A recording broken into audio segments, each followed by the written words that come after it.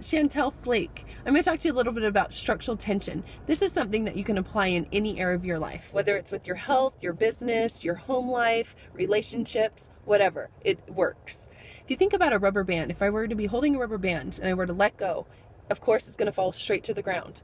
Well, the opposite is true as well. If you add a little bit of tension, let go, it's going to fly across the room. That's what propels it forward, is that tension.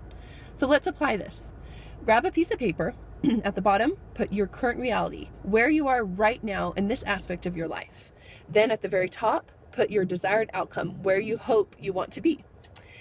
In between, you're going to write action steps going upward of ways that you're going to actually achieve this, action steps of how you're going to achieve it.